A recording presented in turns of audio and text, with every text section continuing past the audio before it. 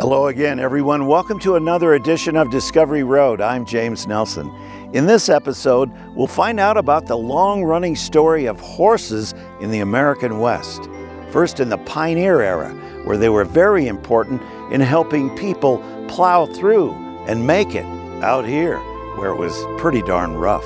Then we'll open up the corral a bit and learn about the joy of horses, riding horses, jumping horses, rocking horses, and yes, before our roundup is over, we'll have a little time for some horsing around.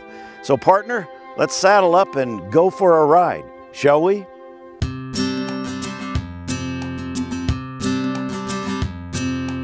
The story of the horse out west is really a story about people and the land.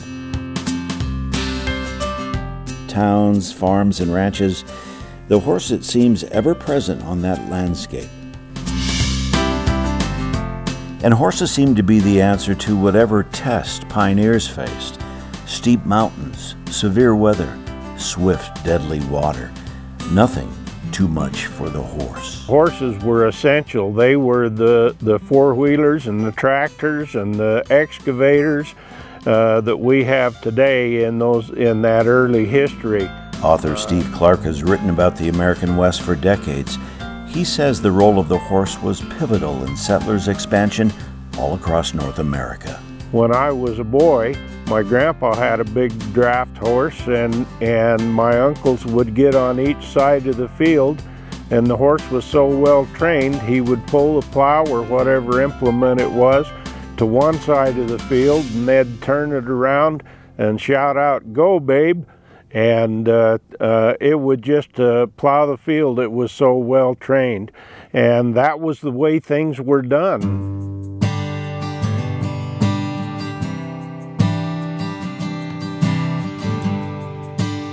The sweeping Sanpete Valley has many things to offer: wall-to-wall scenery, a pastoral lifestyle, and wide open space in every direction. Treat him like your boyfriend, give him a little kick. They also have a sprawling horse and rider campus that offers year-round horse recreation, a unique complex for locals to ride, rodeo, and a place for every horse event imaginable. Okay, please, old man. Just step right on. Look at that. Look at that. What a flow. Okay, if I grab you by the butt, it's only because you're falling, okay? Officials with the Utah Division of State History, the National Park Service, and Sanpete County toured the complex the Cowboy Way on horseback so they could see things up close. Travis is in the ring, Sarah's on deck, Ashley's in the hole. On display during this event, horse and rider basic handling skills, jumping, and the artful maneuvering of horse and rider that dates back to long ago battlefield action. As far as English disciplines, eventing is probably the one that could cross the best with the cowboy culture, just because there is a little bit of rough and tumble with the cross country, and I think it's a good introduction for anybody who enjoys horses to just see good horsemanship. And then I know they hold a lot of Western events here too, and it's so it's been great to be able to use it for lots of different disciplines. I grew up riding racehorses, and after I got married, we were introduced to some people that were eventers, and we just from there kind of started our way down this path. It is a great sport. It tests the riders and the horses to pretty much every level, I think, and it's a great equine sport that we've fallen in love with. I got involved in eventing through Pony Club. The Pony Club in my town is Grand Valley Pony Club, and the other girls in there knew about it and brought me into it, so that was how I started in it. I've been doing it for probably 3 or 4 years. This is a fairly new event, and just heard about it from the eventing website and thought I might as well come out and try it because it sounded fun. It was really good. Had one rail, so we went from first to second. These events are well received, entertaining, and a common sight all across America. The horse industry is big. It's a traveling roadshow with dedicated real fans and followers. This is our living quarters, the kitchen area. the 2 bunk beds. Having your house along with you makes everything easier. Kids don't have to sleep on the floor. You know, there's a refrigerator, there's a microwave, you can make coffee in the morning, shower, you know, all the beautiful things that need to be done. There are people here from all over the United States. You drive through the parking lot and the license plates are from Wisconsin, Oregon, Wyoming, Montana, Washington. It's just amazing the growth that we've had here for the city and I think for the state as well. He's a good boy so far, I'm liking him. The huge horse complex also hosts students from around the world while they learn about horses and themselves. Has it changed you? Yeah, insanely. Explain. I'm not as introverted. This is the only sport I do. I used to not do a lot of sports, but now I ride horses, so I'm outside a lot more. And I get to ride all year long, having the indoor arena and the outdoor arena and the wonderful trails around here. It's really nice. One of my goals with the equestrian program here is to give those students who may never have an opportunity to be around horses again in their life, to ever have a chance to be horses, that opportunity to experience them, while at the same time give the students whose horses is passion, give them a venue to pursue their passion. Horses are one of the biggest things in my life. I've been riding for 10 years and this horse that I have, he's a forever horse. And what's a forever horse? A forever horse is a horse that we're never going to sell. He's never leaving our family. I saw a lot of movies and back in China because we don't have experience like this. So we heard, like, we read it from like news, we have it on books and movies, of course, like, you know, like Western, like Clint Eastwood, you know, like the classic cowboy movies, and it just make me really want to try something like this. And then I play video games that's basically about cowboys, and that makes me even want to be like a cowgirl, because I also ride a horse, so that makes me like closer to like what I want to become. It's all in the grunt. A little bigger jump. You got to grunt. Getting on a horse might not seem like a big deal, but it is to some. It changes lives. It fulfills dreams. This feels a lot better. And one reason students are able to ride their dreams out west is because of this man, Lamont Christensen. His horses and his lifelong experience with horses, real-life connections to a fading way of life. It is a dying art. People don't use horses like they used to. They're a toy now, not a necessity. My horses are broke and have to be used. You know, they're like a tool to me. They're my income. I've worked at them for 50 years to make it what it is.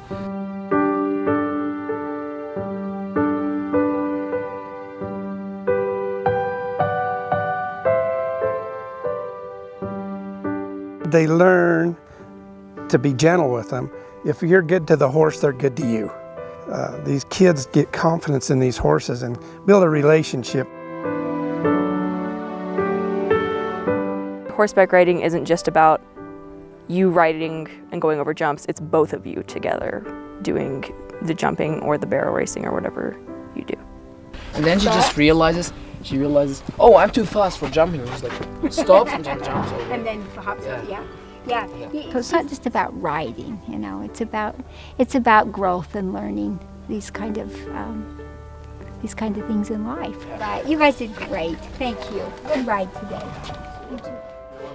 Even if they don't ride, they can come in here and pet this horse and build a bond and a relationship with them. You know, and sometimes that's all it takes to make life go.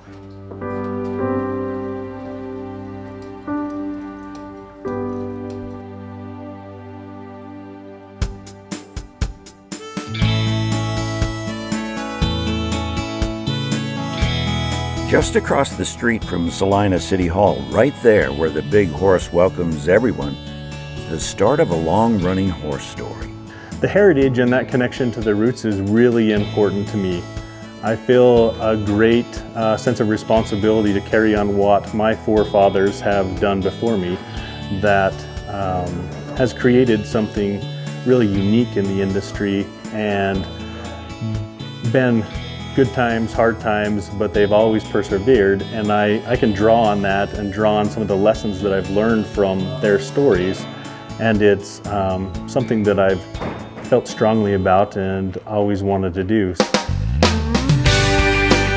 The beginnings of this cowboy business can be traced back to Mormon pioneers crossing the plains. It was in winter quarters where a little boy named Miles Burns was born. He would grow up to start a harness and blacksmith shop in 1876 in Loa, Utah. 20 years later, his son would load the horse supply building onto logs, and with a team of horses, move it all to Salina. So we have 2 heritage dates. 1876 is when we were founded, and then we've been in Salina since 1898. And the business has just evolved. It's been ran by the family for the 143 years and 6 generations. And each generation has put his own spin on the business, which has helped keep it alive. Making saddles, boots, hats, belts, and lots of other things you'll find on a ranch is big business. Staying in business is the hard part. But with some young people who relish having their stamp on the Old West, the doors remain open. I think it's really important to keep that history alive and bringing in the younger population to keep it alive. So these are how our skirts start out. You know, it's just they cut out the piece of leather and then we get it and we tool all of our designs on it.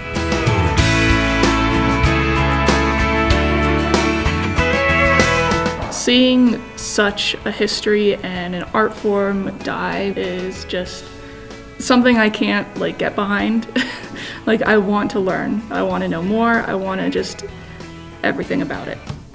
This is one of the pieces of saddle that you'll actually tool when it's on the saddle. So you have to tool on this curved surface. So everything, all of this is carved while it's already installed.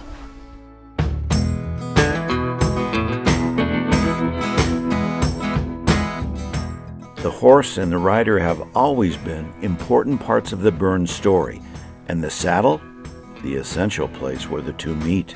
So we've always understood building things for the horse, whether it be harnesses and then evolved into stock saddles. And now we've taken that to an entirely new level. Most of our saddle customers are high-end equestrian athletes that will perform at the National Finals Rodeo or in championship competition. I've been doing leather work since I was 16. I'm 24 now. The first thing that I'll do is this big piece, the ground seat. And then after the ground seat, I do a horn. Then I cover the cantle on both sides. And then I cover the swell. And then it gets kicked down the line to the next person. I kind of grew up in a cowboy lifestyle, so getting to actually build the stuff that is used in that lifestyle is pretty cool to me.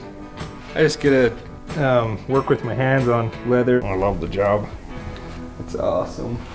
It's just a guideline where I put the stitch when I sew the skirts together. I stitch that first because, of course, the hardware's in front of it. Of course, there are many hands that work on making a great saddle. And it'll even lighten up more by tomorrow. By the time James Sorensen gets his hands on it, he'll use 38 years of experience handling saddles to make sure they check the oil. I'm oiling the saddle. When the skirting leather comes to us from the tannery, it's really a dry leather. And the oil puts life back into the leather. Without oil, eventually this leather will, what we call rot, but it's not really rot. It just dries out to the point it gets so dry it has no strength left in it. Mm-hmm. Every saddle has to get the oil then. Yeah, every saddle should be oiled if you want the customer to get a decent lifetime out of it.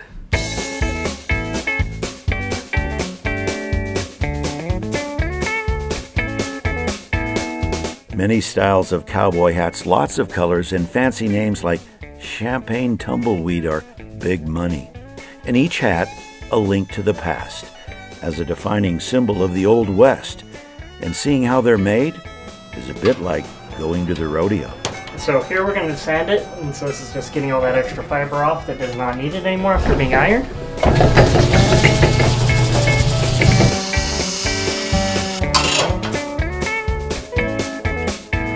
My mother always said I should learn to iron my own shirts. ship and send them all over the place. This is our cattleman. This is our more popular shape and color of hat. The way we do our hats is it's kind of more of, it's not just your cowboy, you can have your kind of city people, you can have all sorts of different types of people. So after getting the sanded all the fibers off, we have to just finish up with a nice little burn here to get the rest of that remaining fiber. It just doesn't come off with sand paper. Anyone can wear a hat, technically, in all reality. It's just finding the right hat for you.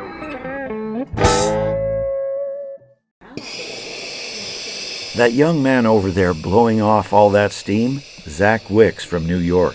He came west to learn the ropes about life out here. I wasn't too sure what to expect. I had never been to Utah before, but I fell in love with it. You know, the atmosphere, the people, the culture, the society. You know, everyone here in Utah makes you feel like you're part of a family. It's really pretty incredible experience, and being at a company like Burns, you know, it's an adopted family. You know, you come to work and it's just like you're working, you know, with family and friends. So it's a lot of fun in all those aspects. What we're doing there is just shaping a hat. The gentleman just wanted a slightly different shape on his hat that we were doing up for him.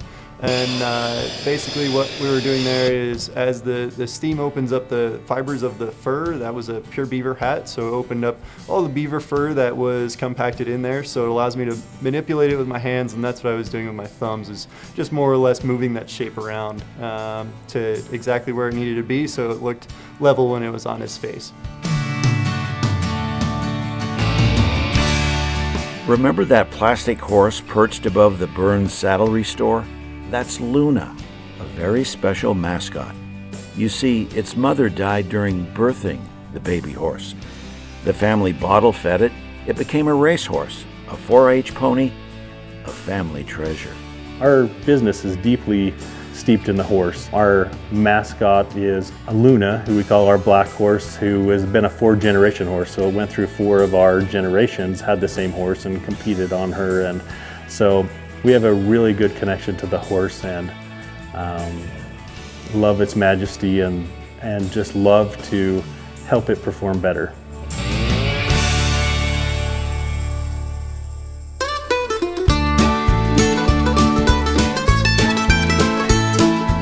One thing you can count on as you travel up and down Heritage Highway 89? Horses. Over the years, we've had the chance to see plenty. Often they're the first to greet us, like this horse in Junction, Utah. We had a sidewalk conversation before moving on. One late afternoon under painted pink clouds, 2 curious horses snorted our presence until this beauty gnashed its teeth and took over. In Wales, Utah, a twisted fence line provided a scenic image for our camera. Then a horse head dropped in for a closer look. And here, just a dog and pony show. Finally, we met a cowboy who helped us find the way to the movies. You know, those Western movies starring all of those wonderful horses.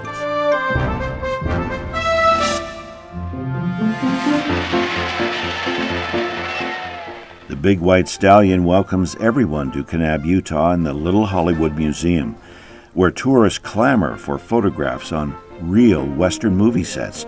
Year-round, the busloads keep coming so they can experience a bit of the American West. Vastness. It's so huge. It's beautiful. It's so different, you know. You don't even realize it's here till you get here. On the West was lost. Take 1. International tourists roped into acting in a little Western movie. The idea came from this man, Denny Judd, seen years ago in his gift shop, Denny's Wigwam. Denny knew a lot about making movies. This is a picture of a movie, the original Lone Ranger movie. It wasn't a TV series. It was with Clayton Moore and Jay Silverheels as Tonto. But my father was Tonto's double in that film, and this is him right here.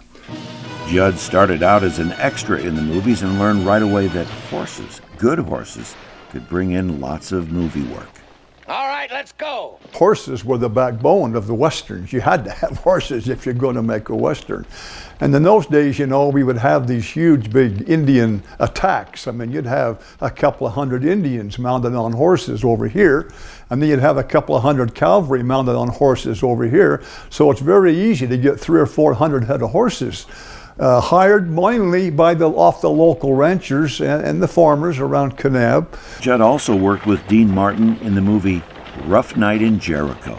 And they put Dean on the barrel, and then they would buck the barrel up and down and shoot Dean from his waist up, like he's riding this bucking horse. And then when it was time for the faraway shot, they'd take the barrel out, bring a bucking horse in, put me on the bucking horse, and I'd ride the bucking horse.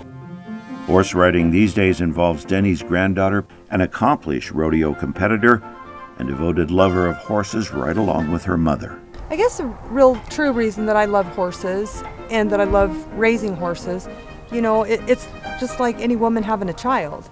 You know, you start out with them as, most horses, we start riding them at 2.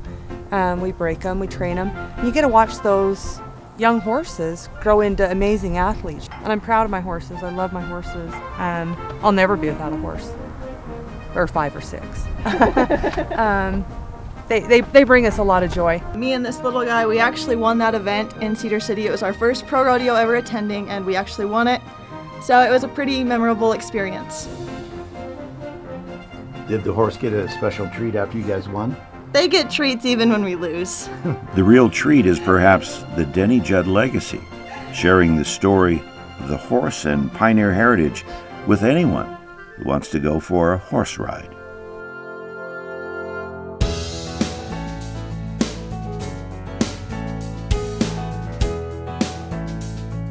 This trailhead leads to the beautiful Vermilion Cliffs in Trail Canyon. It took years of planning and work to bring the old cowboy trail back to life. And the 3-mile loop, it'll serve recreationists, horse riders, and others. But it's the name of the trail that intrigued us. Right there on the sign, Greenulch, we are told, is the pronunciation, the surname for 2 brothers, Wilford and Harry. They were really prominent little icons in town, so I did know them, and the importance of this trail as it relates to them is that it's a historic trail. Originally was the mail trail where they would take the mail from Kanab over to near Zion and Springdale and drop it off this cliff at a place called Schoenberg on a rope and then bring the mail back to Kanab. The family had emigrated to Utah from England. They set up a cattle ranch and worked it. After the father died, the brothers, both little people, took over and ran the big cattle operation from the 1940s well into the 1960s.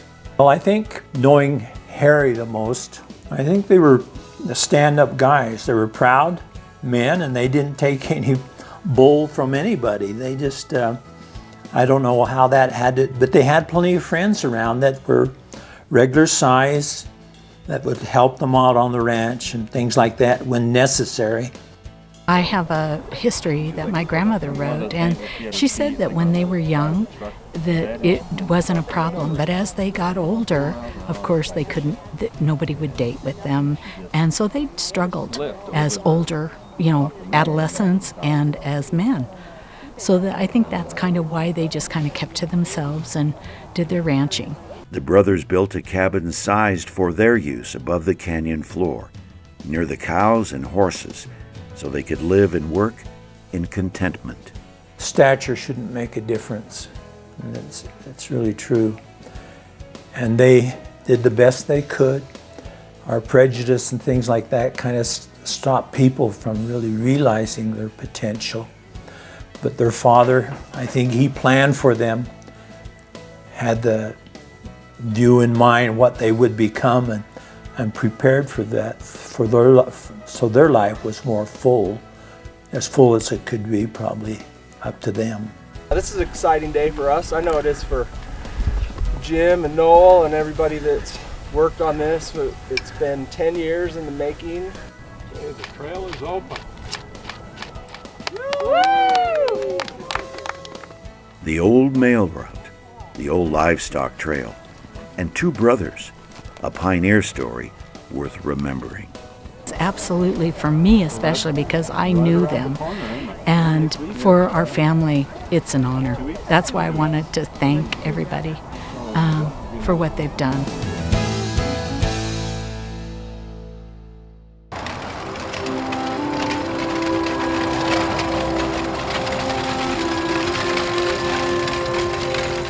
It was an unusual sight one early November day in Kanab, Utah. Two men, two big Belgian horses, and one wagon lumbering along the streets and side roads, seemingly without a destination.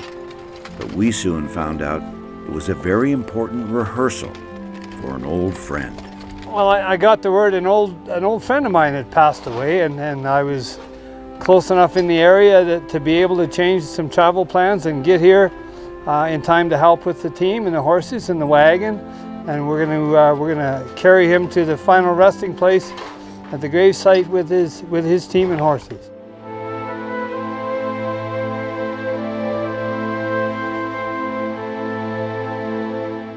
That old friend was Dennis McDonald, a veteran, a cowboy, prosperous in business, cattle ranching, trucking, and an assortment of other successes. He loved his family and horses, especially big draft workhorses, like those his ancestors used to plow through the tough times in life. They brought the Amish down, and Grandpa drove the teams, and ever since then he is hooked. Well, Grandpa, you know, his dad and his grandpa, they logged our country up there. They logged it with teams. So Grandpa had always been intrigued by the teams and always wanted to get into it. And then he got his chance there when the Amish come around. And he made the most of it, giving wagon rides pulled by those big workhorses, just like the ones that dragged plows, pulled logs, and hauled families generations before. These are a team of Belgian horses. So he'd had them for a few years, and usually in the wintertime they go up to Park City and pull the sleighs in the winter and then come down here in the summer, and we do different tourism activities with them down here. He just wanted to give everybody a little piece of history, you know. He wanted that heritage to live on. That's why he gave the rides. We've done rides for the elementary school kids. We've done rides for people. He's done weddings. You know, this isn't the first time we've took somebody to the cemetery in a wagon. Grandpa, he just wanted to share that legacy with everybody. The big Belgian horses did their job in majestic-like fashion, pulling the wagon and that old friend right down Main Street, clopping their sturdy hoofs like hammers in a special farewell anthem. Grandpa would have been honored to be taken to the cemetery with his own team, his own wagon. I led one of my saddle horses with his empty saddle. You know, he would have been honored to go out like that.